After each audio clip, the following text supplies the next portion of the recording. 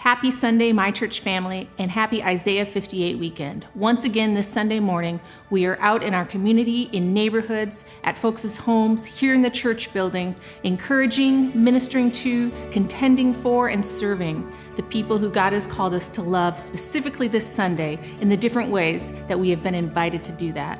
One really exciting opportunity that we are launching this weekend is our Sidewalk Sunday School ministry, where we are actually sending out a ministry team to a local community neighborhood, and we're going to minister to the families and specifically the children there. So please be praying for every heart that's involved in that outreach, in that ministry, and every heart that's receiving ministry, encouragement, and maybe the good news for the first time. I can't wait to see what testimonies come out of this new venture that we're stepping into with the Lord.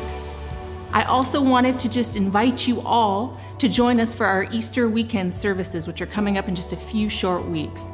First, we will have our Good Friday service on Good Friday, which is Friday, April 15th, and that will be at 6 p.m. here at my church, and we'll be having communion together as a part of that service. And then on Easter Sunday, Resurrection Sunday, we will have our two special services at the regular times of 9 a.m. and 11 a.m. with some great hospitality and just a really meaningful time to celebrate as a church family. So I hope you can join us for one of those events and participate in what's happening on Easter weekend.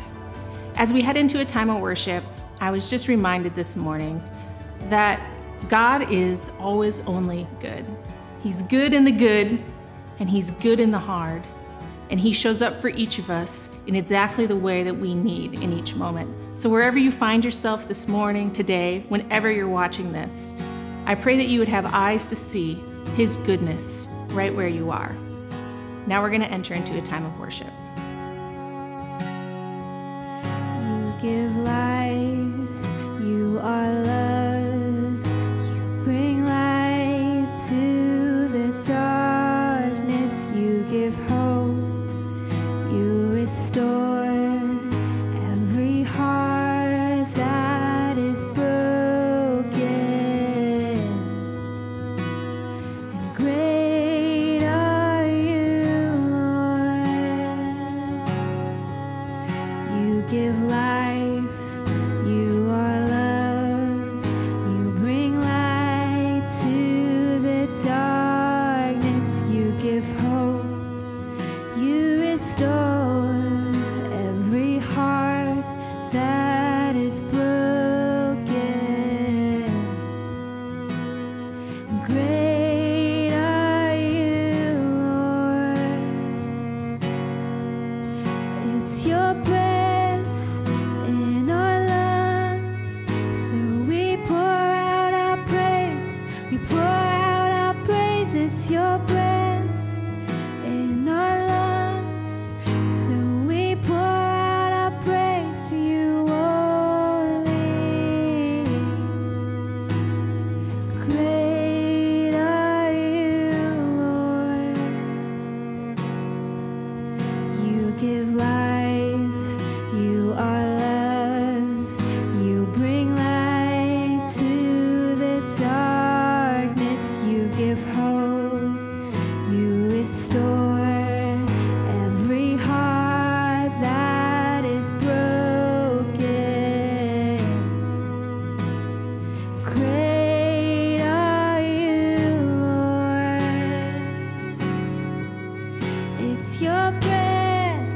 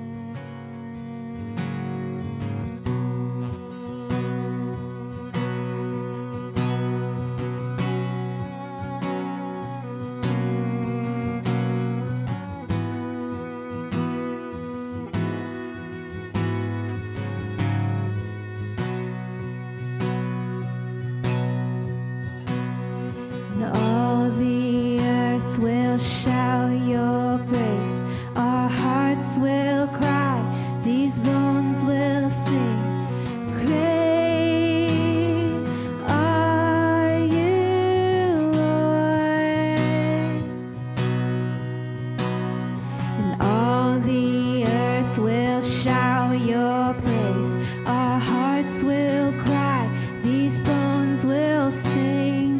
Great are you, Lord. And all the earth will shout your praise.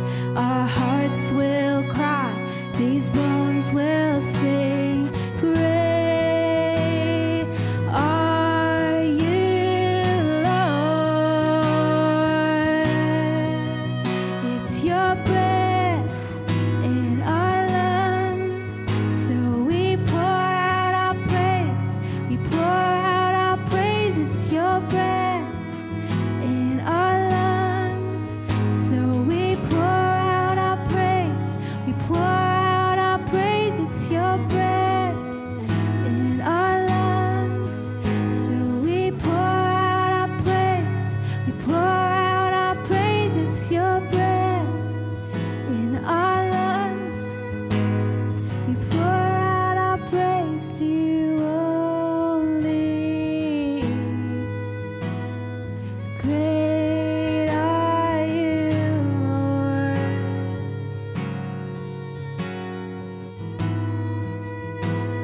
And great are you, Lord.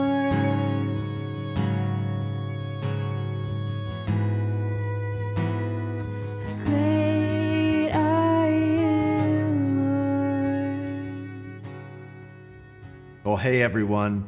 Hope you've been having a great week. And I want to thank you for joining our church online service. As it's been mentioned before, this is our Isaiah 58 Sunday where we get out and do outreach and projects and missions out in the community.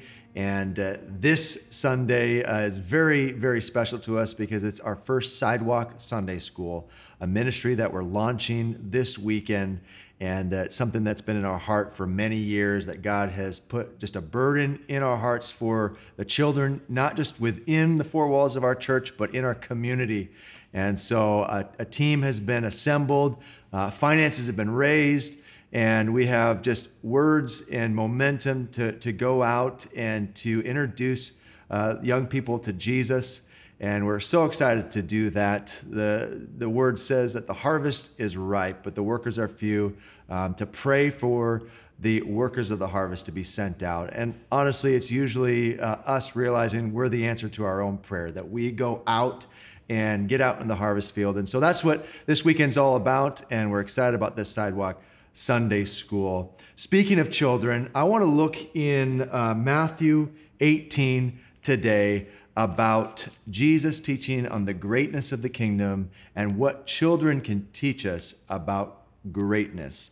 Now, I just want to say, for those of you that are tuning in and tuning into the Word, that I want to commend you for having a hunger for God's Word. You're listening, you're watching because you're hungry and you want to dig into the Word. And the Bible says, all those that hunger and thirst after Him will be filled. And so my prayer and the promise of His Word is that you'll be nourished through the Word and that God is so pleased with your hunger. And we're going to get right into it, and we're going to let the Word just minister to us. And through the power of the Holy Spirit, God is going to speak to you and I through His Scripture. Matthew 18, 1 through 3, it says, "At that time the disciples came to Jesus and asked, 'Who then is the greatest in the kingdom of heaven?' He called a little child to him and placed the child among them and said, 'Truly I tell you, unless you change and become like little children, you will never enter the kingdom of heaven.'" Now I want to pray. Lord, I pray that this word would go to work in our hearts, and we give you permission. Lord, even as we read the words of what Jesus has said, I pray, Lord, that you would bring revelation to that and ultimately a transformation to our hearts. God, we want to become like little children, as Jesus said, to enter into your kingdom and to know what your kingdom is about. I pray you would unlock, Lord, those truths to us. And we pray this in Jesus' mighty name. Amen. I've titled this message, Childlike Greatness. childlike greatness. Now, children can teach us a lot of things. I'm a father of 4, and I'll never forget the first moment that I held my eldest daughter, Justice, in my hands. I was in Seattle, Capitol Hill, Peace Health there, and she had just been delivered a cesarean, and the doctor placed Justice right in my hands. And I remember this feeling. She was so precious. She was so small, so fragile in my hands. And right then and there, my child taught me what truly mattered in life. You know, as a young man, and you have all these priorities, ambitions, and hobbies and things, it all just distilled and narrowed down that really taking care of this young girl and fathering her well is truly important. My priorities cleared up. I mean, I started to make better decisions. I started to take less risk. You could feel the weight of responsibility and the transformation taking place just for the impact of a child coming in to my life. They teach us so many things. They teach us what is important, what is beautiful. I just marvel at my 4 children of the artistry of God and what an incredible designer he is. They're all beautiful in their own unique way, and each one has a unique personality, and that's something that my wife and I marvel at, that each personality is completely different to the next one, and God is so creative in how he brings, you know, how he creates life, and how they're fearfully and wonderfully made. They taught me how to live off of less sleep and how to depend on more coffee, especially in the younger years. Teaching how to be self-sacrificing and thinking of them more than myself. And, you know, you get more children, you get more responsibilities, you don't get any more hours in the day. Also teaching me that a sin nature is a real thing. You know, in case you were wondering, are we really born with a sin nature? Observing children, they're born and they're thinking about themselves, man. They're selfish, and that's where discipline comes into place, and training them up and to be selfless and giving and all those things. They teach us so much, but Jesus says that children also teach us what greatness looks like in the kingdom, which I find so fascinating, that here in this illustration, he takes a child and he says, this is what greatness looks like. His disciples ask him in this question. It started with a question, who is the greatest in the kingdom? And I get a kick out of that question, because isn't that a question that we often ask? Maybe we are brave enough to admit it or not, but we all carry around measuring sticks or measuring tapes. We want to measure what is great, and how great is that? Think about the sports world. It's who's the greatest of all time. Is it Michael Jordan? Is it LeBron James? It's definitely Michael Jordan, hands down. We want to know. We want to measure that. You think about football. Is it Tom Brady? Yeah, now he's back. You know, he came out of retirement. He is one of the greatest. I don't know, is he the greatest? But that's just the sports world. We get into business. We get into the kingdom. Who is the greatest?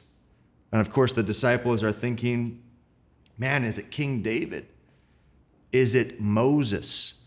Is it the one that wields the authority and the one that has achieved? And there again, Jesus confounds them with taking a child and saying, unless you become like a child, you cannot enter into the kingdom. Greatness is exemplified in childlike faith. What we can learn from a child. And I've got 3 things that we can learn what greatness looks like in children. Number 1, children are humble. Children are humble. The Greek word used here that Jesus it says and is translated is tapaneo, which means without arrogance. Now, I don't know about you, but I have never met an arrogant child. A child that's, let's say, from the age of 1 to 5 or 6. Arrogance comes through experience of achievement, when all of a sudden we feel like we are great, or we feel like we've achieved something. And that's where the old saying goes, that achievement or that thing that you did go straight to your head. I remember the first time I scored a bucket in basketball, man, did that inflate my ego. And there knocking at the door is the arrogance and the pride that comes with feeling like we're something. Where a child is in wonder, is looking at the greatness around them, is looking how great their parents are, how great their influences are, or how great their teacher is in those early years. They're not thinking of how great they are. They're here to learn. They're here to observe. They're here to celebrate. And Jesus says, that's like the kingdom.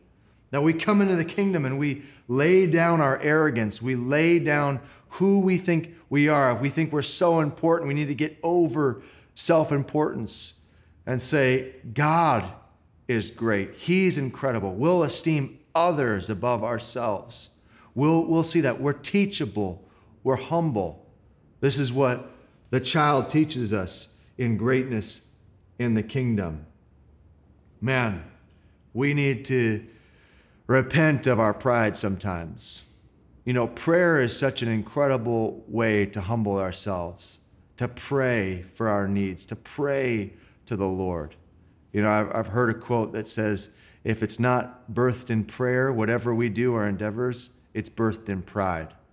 That God wants us to come in humbly into the kingdom, that we come in lowly, that word, tapaneu, without arrogance, to take a lowly position. In that culture, children were taking the lowly position. You know, now in the culture that we have now, we really do celebrate children. It's all about the kids. It's all about that. Back then, it was less about the children. It was more about respect for the elders and all that. And so the children didn't really have any status in their society. And therefore, Jesus says that's what greatness looks like in the kingdom, that we don't assume status. We don't assume that we have a position and that we deserve this and we're entitled to that, but we lay down our arrogance, we lay down our pride, and we come into the kingdom humbly. What would it look like for believers in the church to say, you know, we just lay down our crowns, we lay down our achievements, and we really come in humbly? And, you know, great believers that I know that are older and more advanced in years, they often say, the older I get, the more I realize I need Jesus, the more humble that they can grow and say, you know, they're really, really feel like they have less answers and they're more in awe of who God is and the vastness. That's what becoming childlike in that regard is like, to grow in humility. Number two, children are believers. Children are believers. You may say, well, no, I'm a born skeptic. No, you weren't. You believed everything your parents told you. The Santa Claus, Tooth Fairy, whatever it was, your parents said it, you believed it. Children are born believers. Skepticism comes after you realize what your parents told you was not real, i.e. Santa Claus, where after we feel duped or we feel like, well, that's not factual. Now we have Google. We got to be careful what we tell our children nowadays. It's not just because mom and dad told you so. They can go ahead and Google it and figure out for themselves. But as children, as we grow up, we believe. We have a childlike faith. And man, that is greatness in the kingdom. It says, without faith, it's impossible to please God. And Jesus says, the faith of a child is greatness in the kingdom. To take away the unbelief and step into a childlike faith. John 20:29, Jesus is resurrected from the dead, a miracle, no doubt. And the disciples they don't even have a place to file this miracle. They've just been in deep shock and loss and sorrow of losing their Savior. And then Jesus appears and they see him. Some believe, but Thomas, for example, doesn't believe. And he struggles with believing that Jesus actually raised from the dead, and he needs to see proof. He needs to see the scars in Jesus' hands. And Jesus says in John 20:29, he says, Thomas, you believe because you saw, but blessed are those who believe and have not seen. What is Jesus saying? saying, blessed are those who believe because they have heard, that have trusted in God's word, trusted in the testimony of God saying, I will raise again, or I have raised again, or I'm going to do this, that we believe before we see it, and that is greatness in the kingdom of God. That's faith. What has God said? What has he spoken to you that he's saying, believe, where there might be something inside of you that says, well, I need to see some proof. I need a little bit of a down payment to get my confidence to trust in what God said. Remember the child, what the dad says, the child believes. That's how God wants us to operate with him. What God says, I believe. What he says in his word, I'm going to believe with a childlike faith. If you want to be on the cutting edge of what God is doing, then you need to believe what God says and not wait to see it. Because those that are on the front end of what God is doing, they are the ones that need to believe in the prophetic utterance of what God is saying, that God's going to give you a sign. He's going to give you a word, and you're going to partner with that, and then you're going to see the fruition take place right before your eyes. You've got to believe it before you see it, and this is what we can learn from childlike faith and childlike greatness in the kingdom. And thirdly, and I love this one, children are inclusive. Children are inclusive. I'm talking about the 4, 5-year-old, the 6-year-old. I observed my children in kindergarten 4 years with my first, my second, my third, my fourth. And I just noticed, in kindergarten, man, everybody was everybody's friend. It was like, could you be my friend? Do you want to be my friend? It didn't matter if it was a boy or a girl, black, brown, yellow, whatever it was, status, interest. There was an inclusiveness that was so beautiful, and innocence. And then you get into first grade and second grade and third grade. They start to see differences. They start to see, well, maybe we don't have so much in common, or maybe I don't want to be around that person, or maybe I don't click with that, or maybe I'm not good enough for them, or they're not good enough for me. No, Jesus is pointing out to be childlike, to be great in the kingdom, is to be accepting of all, and to get over differences, to not see those things, and to be inclusive. Man, I would love it if we could just erase and get rid of status, if we could get rid of what social class you might be in, and we could prefer everyone higher than ourselves, back to humility, that we're called to be inclusive. What does greatness look like in the kingdom? It looks like accepting everybody. It looks like befriending, reaching out, and saying, you are valuable. You are valuable to God, so you're valuable to me. I see that, and I want to champion that. Man, God's calling us to be in the kingdom. He's calling us to greatness, but it looks completely different to what has been modeled to us in the culture. It's not about achieving status and leveraging your authority over others and taking advantage of your opportunities for yourself. It's about being humble, void of arrogance, knowing that Jesus has given us everything, that it's all by grace we enter in. It's about faith like a child. It's about believing him at his word, saying, God, you've given me no reason not to trust you. You're my dad. Whatever you say, I'm going to believe, because you're a good father, and I trust that you are holy. And it's about treating others with decency and value and respect, and being inclusive, that the kingdom of God is not a country club, but it is a family of us enfolding one another for his glory, and it pleases the Lord. Let's pray. God, we just thank you for your kingdom. We thank you that we've been ushered in by grace. We don't even deserve it. We just can't even believe that you would invite us into the family of God. Lord, teach us what it is to enter in through humility, to enter it in with your heart, Lord. We love your standard of greatness in the kingdom. And I pray that you would build a great church that would be a city shining on a hill, and that would bring glory to you. Bless everyone that is tuning in, hearing your word. Let your words remain in them. And Lord, bless them as they go out. We pray all this in Jesus' mighty name. Amen.